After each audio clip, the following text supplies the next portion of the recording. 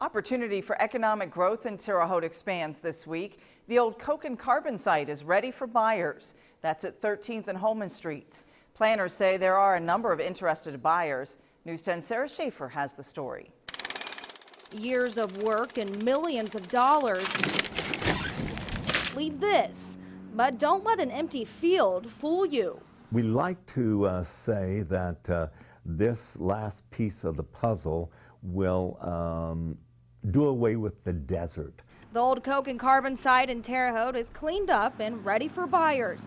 Lambert says finally new business can mean new life. It will increase the tax base, which in effect will have the opportunity to lower the taxes of all of our folk who pay taxes in this city. So that's one item. Second item is job opportunities. City planner Pat Martin says the corner of 13th and Holman is a great spot. Prime location for any type of commercial development because you have a lot of through movements, you have a lot of neighborhood movements, and then also you've got prime location in terms of some sort of industrial. But this time they're looking for clean industrial, meaning no more smokestacks.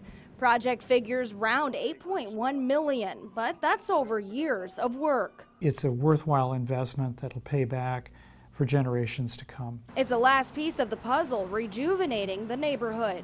The neighborhood is ripe for this final piece of business to bring economic development to the neighborhood, and it'll be quite a success story, I think, for all of us. We're ready to go.